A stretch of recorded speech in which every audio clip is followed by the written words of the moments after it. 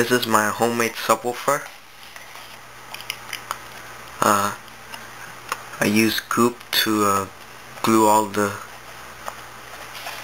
creases and corners and stuff like that. This is all glued, and I use tape to cover these holes up because air was escaping from these holes of the board.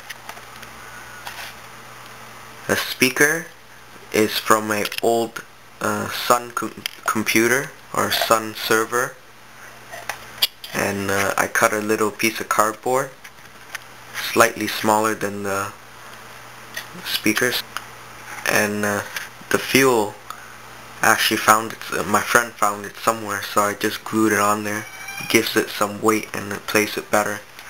And at the back there was these little drilled holes, so I used my Dremel and made the holes bigger so it could hit harder using my mini amplifier I got. There's the amplifier, this part right here, and this one is just a meter for light, using my PSP and play it.